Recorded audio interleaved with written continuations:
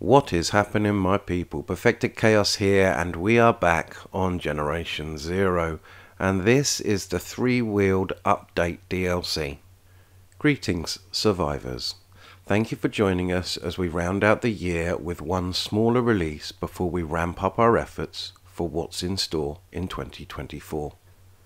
Tomorrow, the three-wheeled update arrives on all platforms.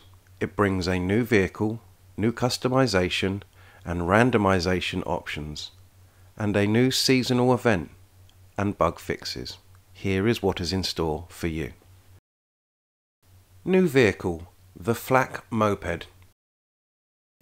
This traditional Swedish moped has been modified to feature a frontal flatbed supported by two smaller wheels.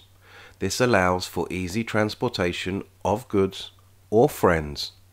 Topping out at a 50 kilometers an hour, the Flak Moped has quite some energy hiding in those tiny wheels.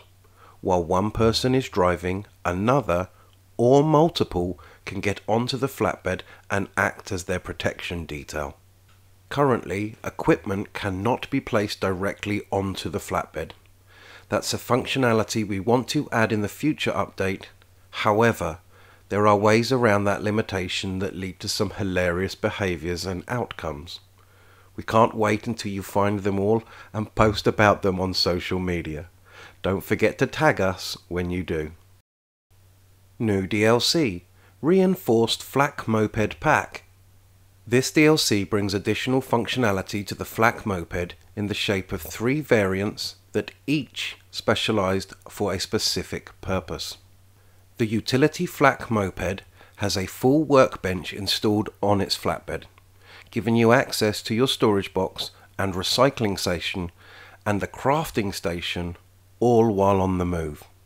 The ramming Flak Moped features a reinforced frontal wall that functions as a protection for your passengers and doubles as a battering ram to inflict maximum damage by running over machines.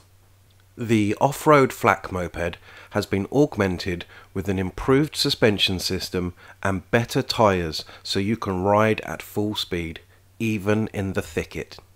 This DLC is available alongside the three-wheeled update on the 12th of December at a price point of $6.99 or a regional equivalent. We can't wait to see what crazy shenanigans you'll get up to once you get your hands on these. New procedural mission locations. We are listening to all the feedback around the procedural missions and how we can make them even more interesting, engaging, and rewarding. New location options have been added to the Resistance Dead Drop, Resistance Radio Maintenance, and High Value Target procedural missions. This means that there will be more variation in the way these missions play out when they are available. Please let us know how they play out for you and report any bugs you encounter on our forums. New companion name parts. We've heard lots of positive comments about the naming options for companions, but we also know that there are a lot more names that you'd like us to add. In this iteration, we've added 23 new name parts. Titles: Sister, Brother, Comrade, and Reverend.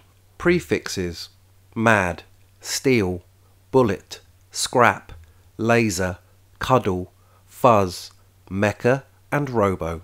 Suffixes: K47UR, 54MUR, K1M1, 54M509, Guard, Pal, Bob, Killer, Sprocket, and Bandit.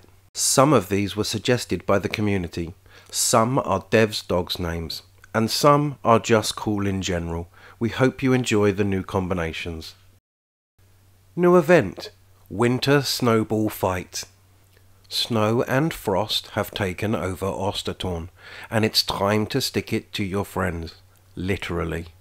From the 16th until the 31st of December, you will find mounds of snow all over the map. You can use these to grab yourself some snowballs, which you can throw at your friends. Landing a hit will topple the other person over until they get back up.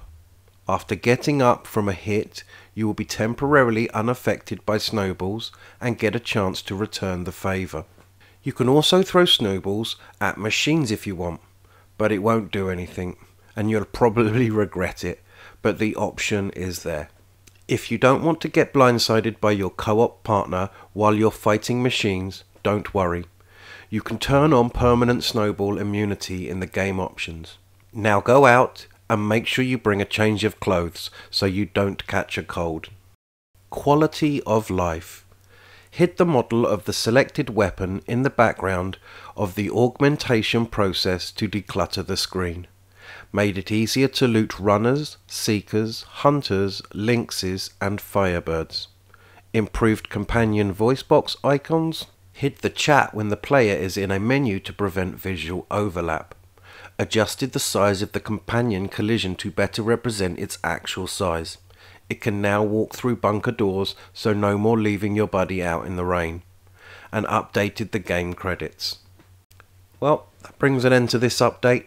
Thank you so much for listening. My name is Perfected Chaos, and I shall catch you guys on the next one. Peace.